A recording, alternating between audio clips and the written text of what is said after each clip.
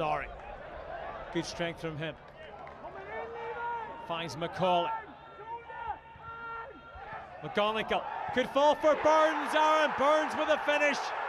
The substitute strikes again. He's only been off the bench about 10 minutes, but he always seems to make an impact, just like he did against Cliftonville in the cup final last year.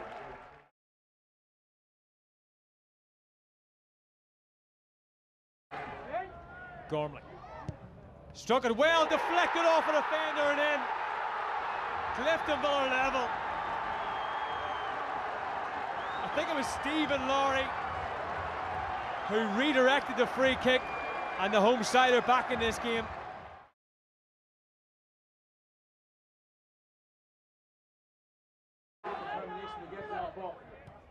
Laurie, now it's Aaron Burns, left foot there.